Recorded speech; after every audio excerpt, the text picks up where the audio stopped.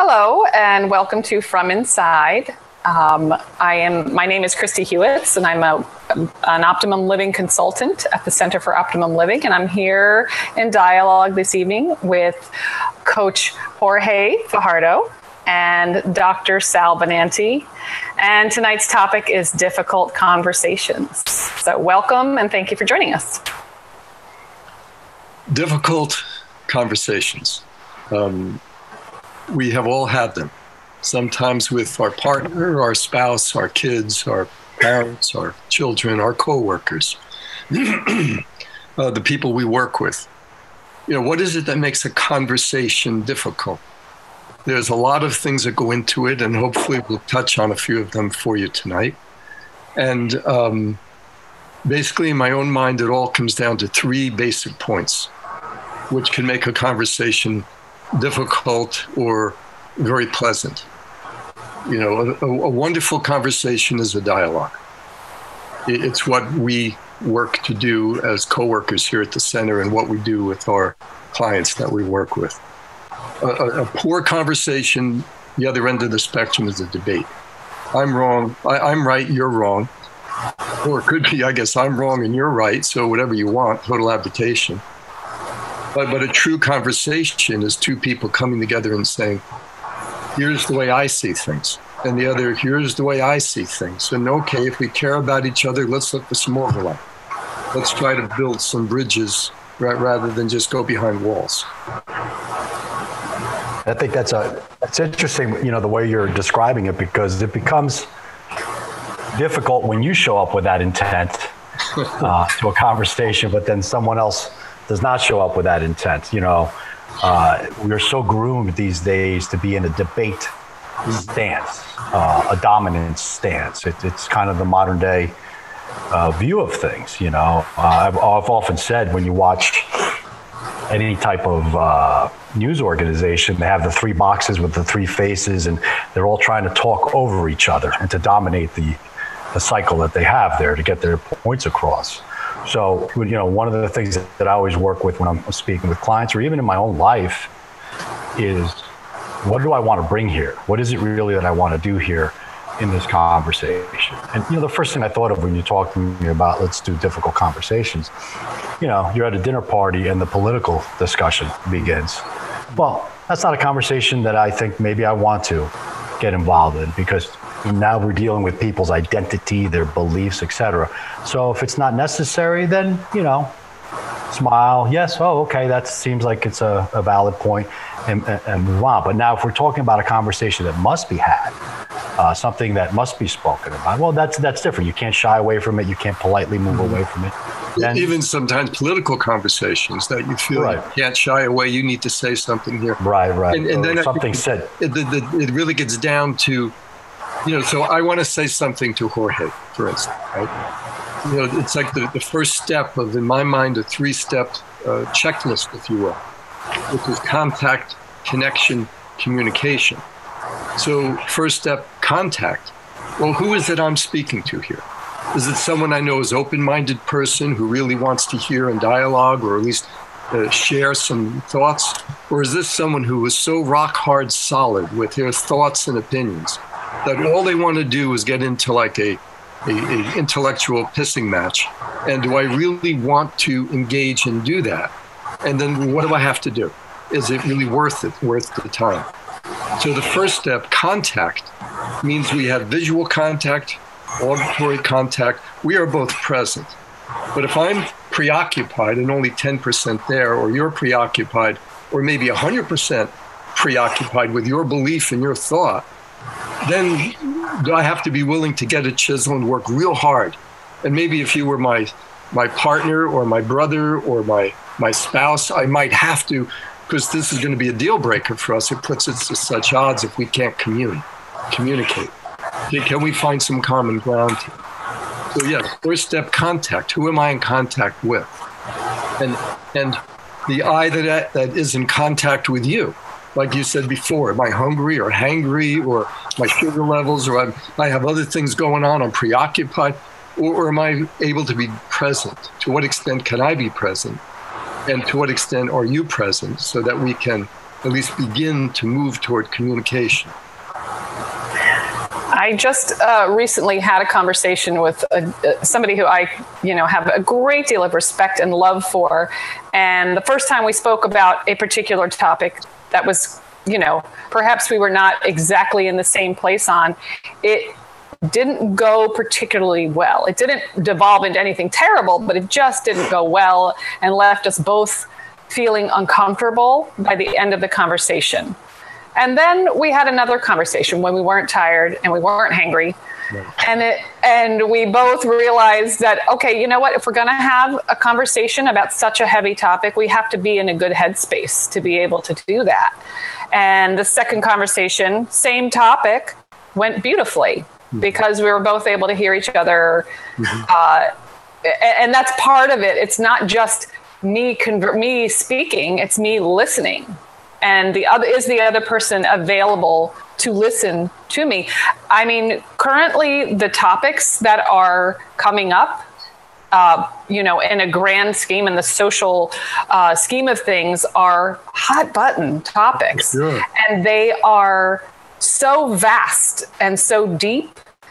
And I think that it's very easy for people, myself included, to feel almost defensive by having to face some of these topics. And in many ways, that's because we are all under stress.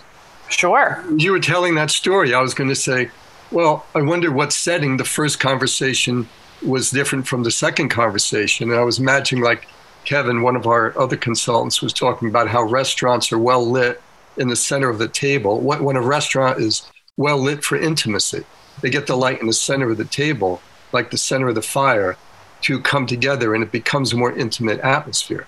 So I imagined, well, a conversation that's difficult, be good to have. I wonder if you went and had that conversation in a restaurant with someone. Now, though, wait a minute, people can't do that. Unless you're in a situation, now you have to stay 10 feet away. And even that's a different dynamic. And we don't realize what impact that has on us in terms of stress, that it's unnatural. It's unnatural to be so far away. You see, in more primitive cultures, they're even closer to one another when they're communicating. And, civilization, we move a little further apart. Now we're in this thing where, whoa, you have to be all this distance apart. Unconsciously, that has an effect on us. Who you bring to the conversation, who you were in conversation with. So everyone's tension is up a little more. And yeah, it's a little easier to start pecking at each other. I think that's, go ahead, Chris. No, you go ahead, Jorge. I think that's the part where that emotional adaptability is really important in all of us, right? Because, Kristie, as you're talking, I'm thinking about, how many political, obviously that's the first thing I said, because that's in my mind. It's something I see, and, the discussions, and people are trying to slip them in here and there. And I know from my experience, the big issue with a political hot button issue is that it's a belief system, and belief systems are tied so closely to identity that it can become a real touchy subject. But yet some of these subjects are necessary in the world that we're in today. So, that emotional adaptability is if you're able to be aware enough that I'm getting kind of stirred, I'm starting to get a little even defensive. I like the word that you use. That's the word, right? We fall back into defensive a little bit. All right, I feel that. There's my body letting me know I'm being pushed into a position. All right, so what do I do? How do I slow that down? And, I'm thinking of an example the other day. Somebody was talking about whatever was on the news, and I really just saw fear coming from this person, and it was, unsubstantiated. He was going way out there. And don't you believe it? Don't you believe it? And I could feel myself, really getting kind of pushed by him. And I said, well, hold on, let me think. Say what you just said to me again. And that's actually a technique. It's down. Right. It's called creating distance, right? Creating distance from that emotion. I'm saying something. Now I have to think about what I'm saying, and I have to mean what I'm saying. No, say that again, because emotionally I started to close down a couple words before that. Say that again. Hold on. I really want to hear what you're saying. And what that does is it slowed him down. It slowed me down. And then we were able to re-engage again. And that was long before you ever studied mindfulness. And the value there was it allowed him to see, yes. Oh, wait, Jorge's listening. Yes. And then you, right? We always talk about how do you influence those around you. It's sometimes how could he know you were? How could he know you were listening unless you were really listening? And how could you be listening, which is part of being the key word today, mindful? And here you're telling me of a situation that, is just sort of instinctive and training and learning and things that just becomes so. You're aware. I'm aware. I'm aware that my body's stiffening. I'm aware I'm pulling back. Also aware of who I'm talking to here. Also aware of the setting that we're in. And I'm aware of my intention, like you said before. That's why we're having this difficult conversation. There's something something blocking the bridge between us here. I feel distancing. I feel misalignment. So the first step, contact. People do it naturally. Hey, can I talk to you? That's establishing contact. Are you busy? Can we talk a couple of minutes? Can you hear me? Do you now with video? Do you see me well enough? But who is there? It may not be the same person that was there, like in Kristie's story, the earlier and the later conversation. Both people were slightly different. Be aware of all these moving parts can make you feel like you don't want to talk to anyone anymore, or you find people, or you find people that somehow you get each other, you resonate, you kind of you finish each other's sentences. You don't even have to say things sometimes, which is such an instinctive, natural thing. I have to always throw in a story about my granddaughter. She's 3 years old. For those that don't know, she lives with us now here, probably through the end of the year. Now we're here, but anyway.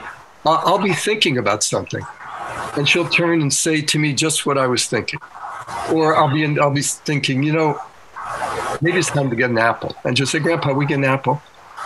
So it's so instinctive when we're young and open, but then we become programmed, conditioned, and then in the West, the conditioning is you confront me, I come up to you. In the East, you're coming up to me, I stay on the side, I let you go. Where you want to go. I'm not going to engage in this just because you want to engage in this. Speaking of conditioning, I've been thinking a lot about that. Basically, the perception of self. I know for myself right now, the topics that are coming up, that are these difficult conversations, and there are so many of them, has made me, or I feel like at this point, I need to take a good hard look at who I am and who I have believed that I am and what I've believed in. Just a complete and total reassessment of myself. That's hard. And if I'm doing that, maybe other people are either, particularly when the difficult conversations come up, do they perhaps feel, and I'll go back to that word defensive, because all of a sudden we have to reassess, wait a minute, I thought I was doing all this stuff right. And that's what makes this such a fertile time. All the things that our identity was connected to, our routines and our ways of, all that is up in the air now. And it gives us an opportunity to reconstruct it in a way that is more as we want it to be, with, now here come the nice words, with more community and communion, communication, caring, nurturing, loving, with our passion and meaning and purpose and golden rule. This is a wonderful opportunity for us. And everyone, clients I'm working with, I'm sure you guys too, everybody's talking about, should I do this? I'm thinking of changing, I'm moving, I'm going to miss this, I want that. Everything is being questioned. Everything is being questioned, which is a really good thing. And this has happened many times before in history. I was thinking of Billy Joel's song, You Didn't Light the Fire. Remember that, where he's talking about real rapid, going through all these different things that happened with, Vietnam and blah, blah, blah, blah, blah. And the repeated line was, you didn't start the fire. It's always been going on. It's long before we were even here. There's always been transitioning of society and culture. And we are living in this historic period of time. With things going on we never thought would go on.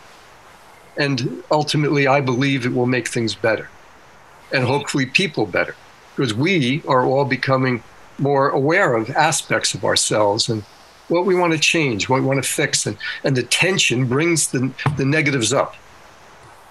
Calmness, the nice lighting, that brings everything down. Tension, stress brings everything up into fight or flee.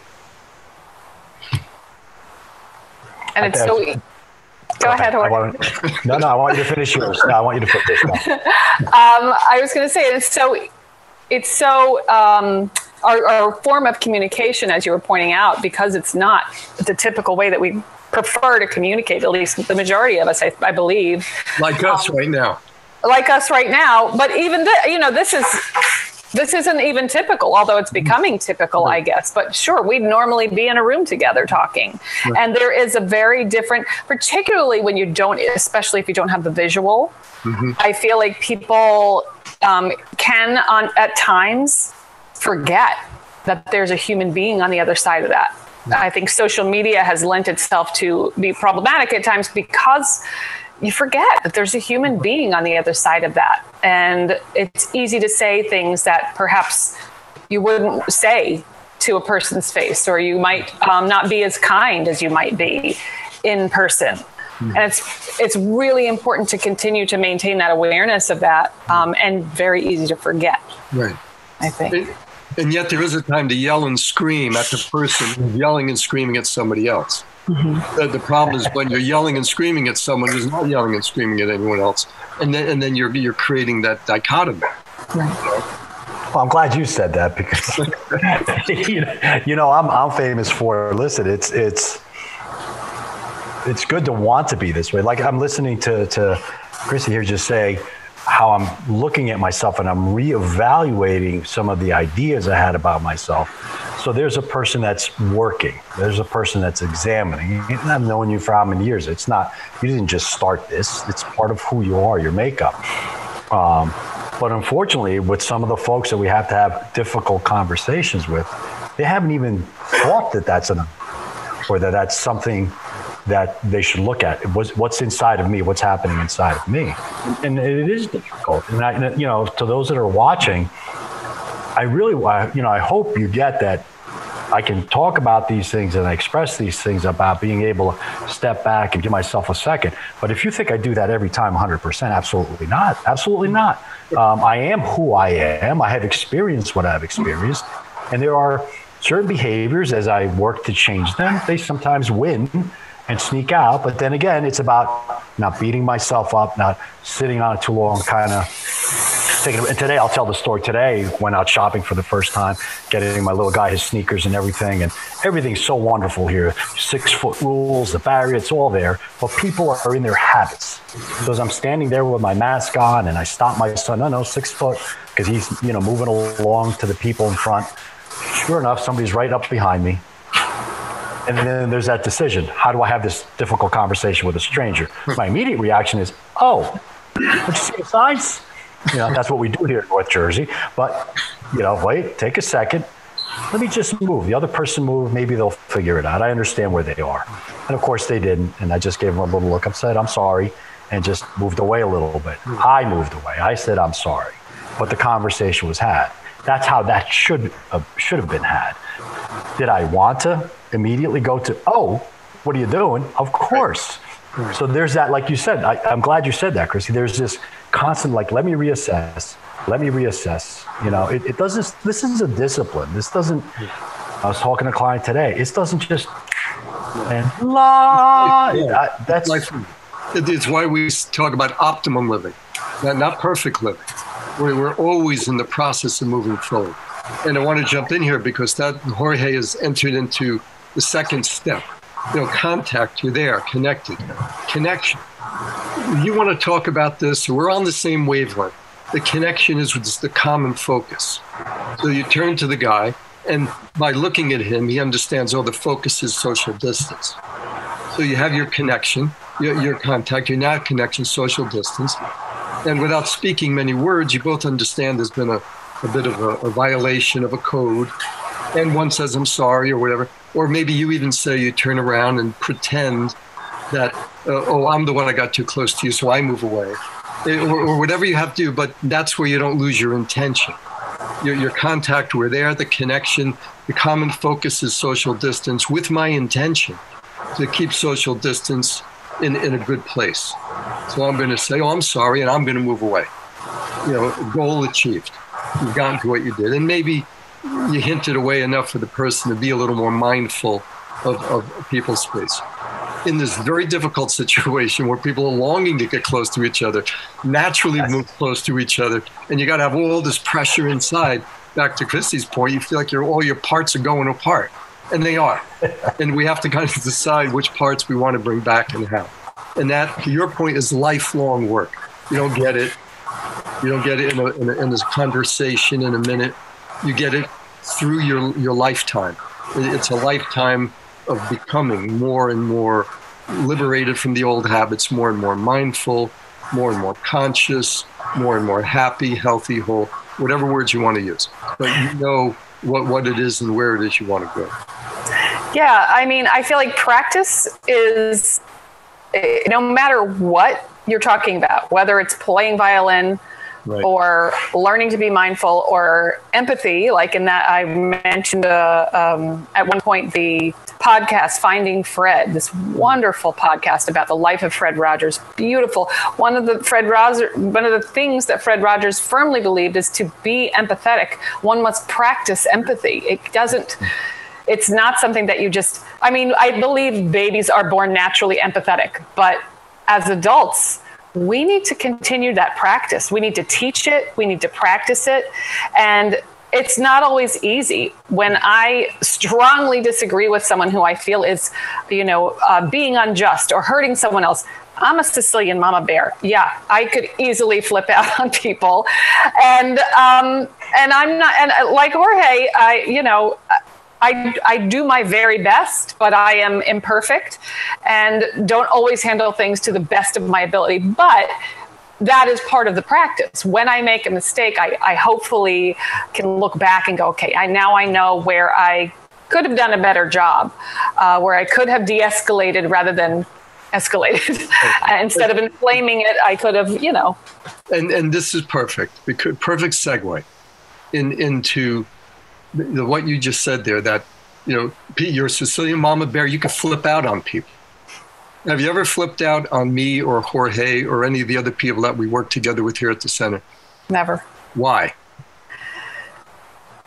Gosh, because you've never given me any reason to. We're all like-minded, I guess. Exactly. So we have that connection. Mm-hmm. We have the connection that we all are like-minded, as different as we all are. Mm-hmm. But we are of the same mind of, back to those nice words again, community, communication, care for, respect for, and we share a meaning of wanting to do our best to help ourselves, and through learning through ourselves, help other people to have a better life. And maybe even that's wrong to say, to have a life that's continually getting better. Because we truly understand from our own experience and our training and our education, mostly through experience, what we say, you alone, each of us, you alone must continually become your best self, continually. And you cannot continually become your best self alone.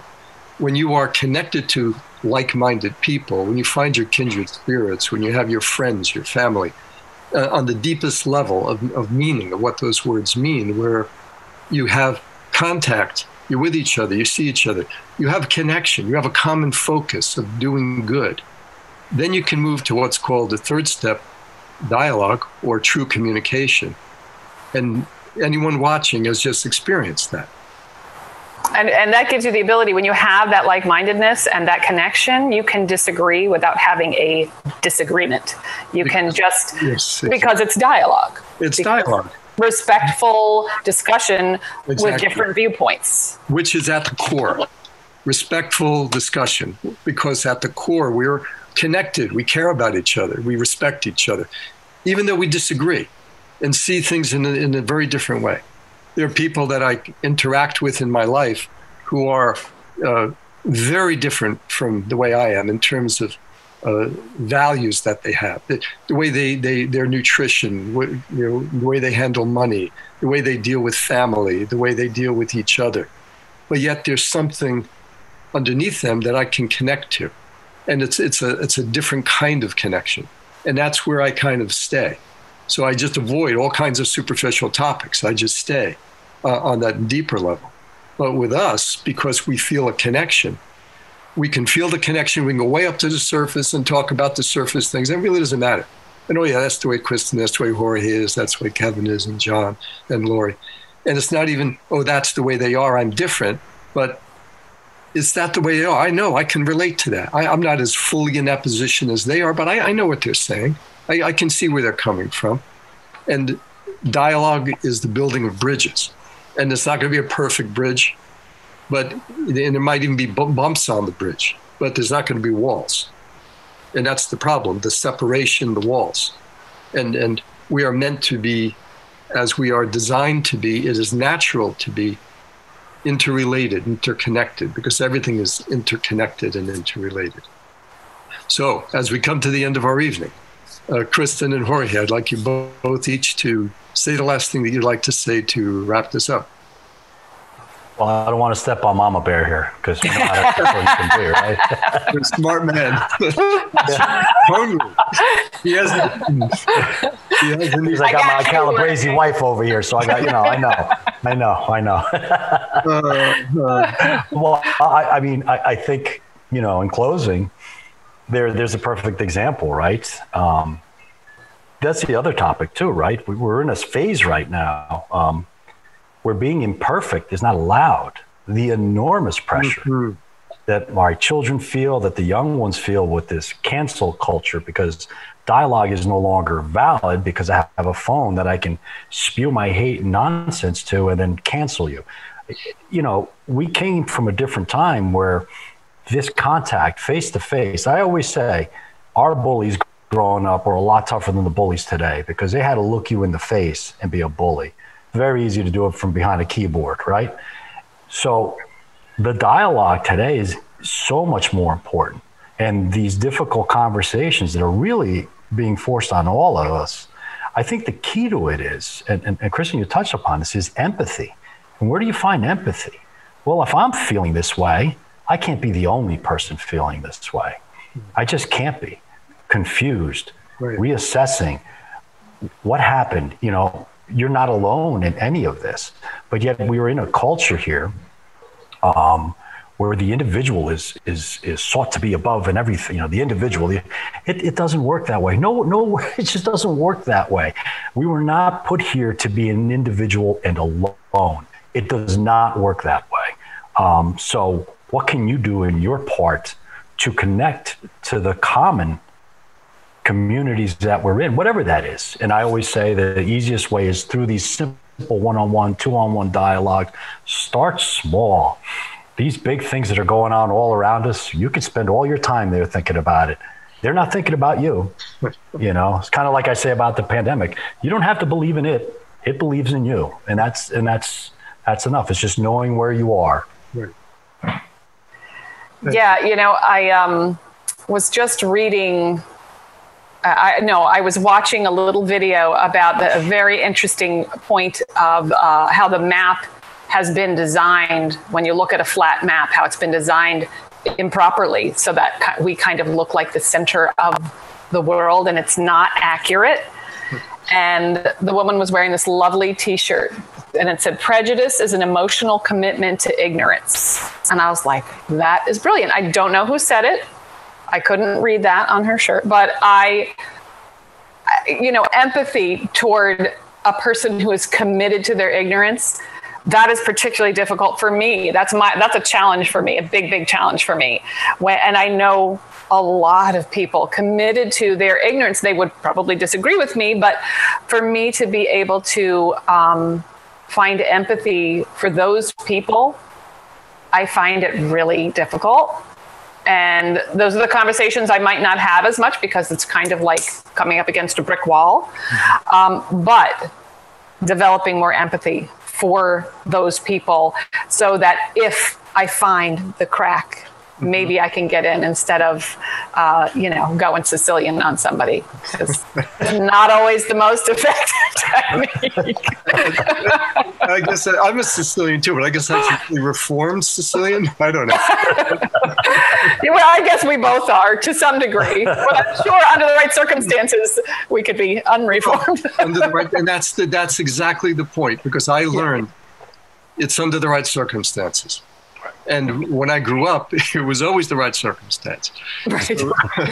or mostly the right circumstance, unless I was off with my own friends, my own kindred spirits, the only part of my true family kind of thing. Which where I grew up was few, far and few between. Although I had the safety of basic family and love, but still carried with me that sense of when someone pushes against you, man, you push up to them harder than they're pushing against you. And I used to hate it, and it exhausted me.